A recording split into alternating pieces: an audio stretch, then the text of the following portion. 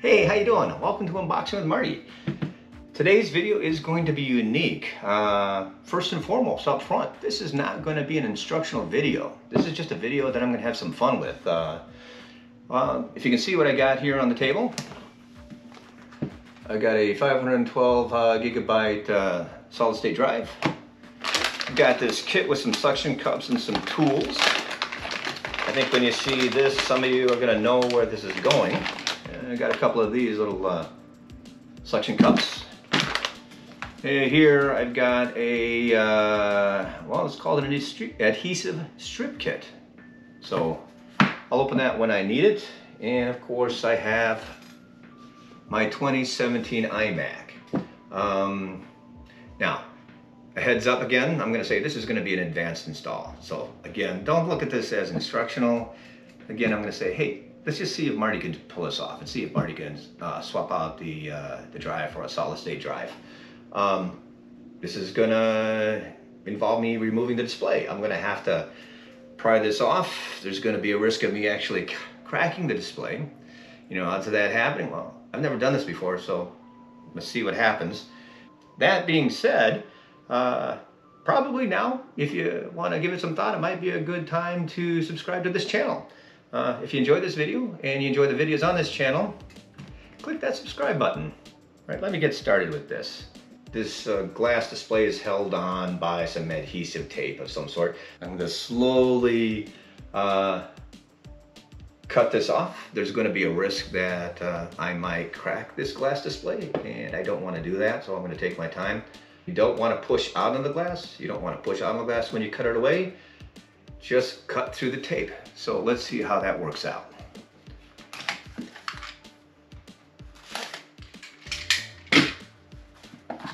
Okay, there's supposed to be two kits here. So obviously, here's one kit. Here's a second kit. And there should be two kits. So let's get started. All right, here's the tool. So I'm supposed to start near the bottom, slowly insert it in. Don't press against the glass.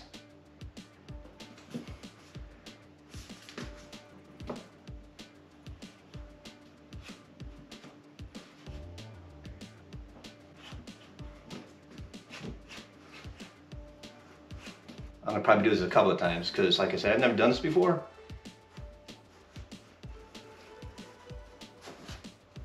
I'd have to go over that a second time because it does seem like it pushed out a little bit. I might be doing this too much, but I want to be 100%. Lay that's on its back. I'm going to start to lift it up. See if it comes up. Make sure it's coming up good. Oh yeah, the flip tape there's still stuck. Good. Looks good here. I think we're good here. Now I'm supposed to look for a couple of cables here. Oh, where are they? Ah, I see them. Okay. You know, I'm going to move the camera so you can see this a little bit better. So hold on. Okay, I moved the camera so you can see better. So as you can see here, I've got that attached there. And I've got this attached here. So I've got two suction cups there. And I'm going to use this light to light it up so you can see better. So I'm going to lift up carefully on the suction cups. Oh, you can see it. This one's supposed to just pull out. There you go. Pull up. See this little plastic thing? I don't know if you can see it. There you go. See, it comes up. And we pull this out. There you go. I think we should be able to lift this up carefully. See, I don't know if you can see that, but there's a little tab here. I'm supposed to just be able to pull that towards the center, slowly. Okay, that's one. There should be another one over on this side. I see it.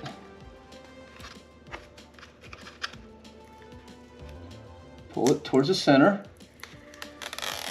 I think I got most of it. Might just have to cut it a little bit.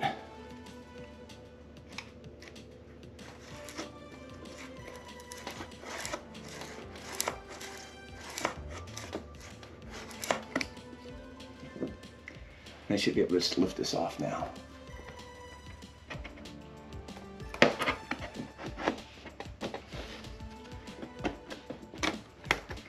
There you go. Let's remove the original hard drive.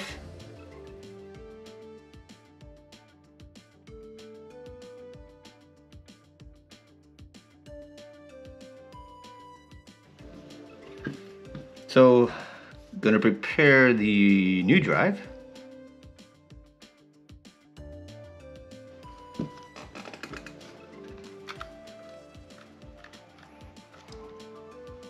I think what I'm ready to do now is to get the drive in. I'm gonna loosen this here and this here, move this up, slide it out a little bit, just to make more room so I can get into this connector here. So,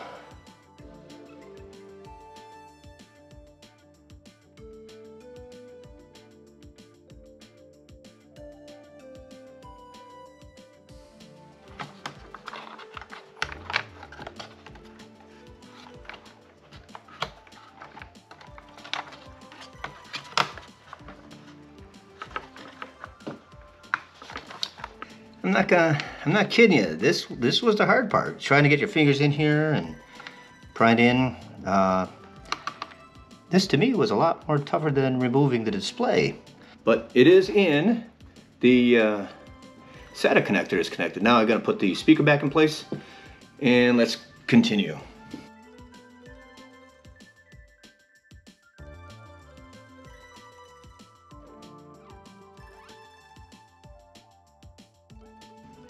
Okay, I'm going to install this drive retainer. Make sure I'm not pinching those little wires there. I want to make sure I'm not pinching those. So let's.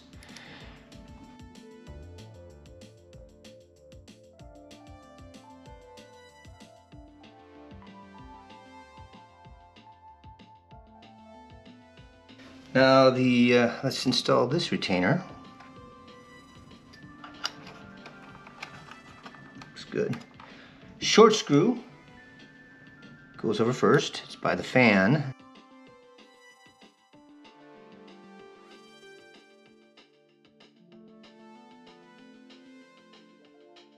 Okay, my next step is I'm just going to go ahead and clean off the rest of this tape here. And then I'm going to go clean off if there's any tape on the display, I'm going to clean that off. Look closely here. Down here at the bottom, just to the right of the Apple logo, is the microphone for this device. Be sure to research the location of your microphone. Why? This is why. When you adhere the tape, look closely again. This is where the microphone should be, but the tape covers it up. You will need to remove a small portion of the adhesive tape here so the microphone is available. When applying the adhesive tape, take your time. First, work your way all the way around the iMac, applying the underneath.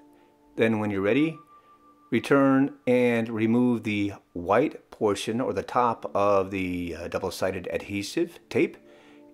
When attaching the display, make sure these two corners are lined up. And don't forget to connect those two cables. Got it. And when you're ready, carefully and slowly lower that display. Now just pat down the edges just to make sure the adhesive has a good contact. To help that adhesion, I might just place the iMac glass side down on a smooth, flat, soft surface for several hours, maybe even 6 hours, to help that adhesion out further. Now that we're done with this, you'll need to format and install your Mac OS. That should bring this video to an end. And as always, I hope this was a benefit for you. I certainly enjoyed making this video. And as always, thank you for watching.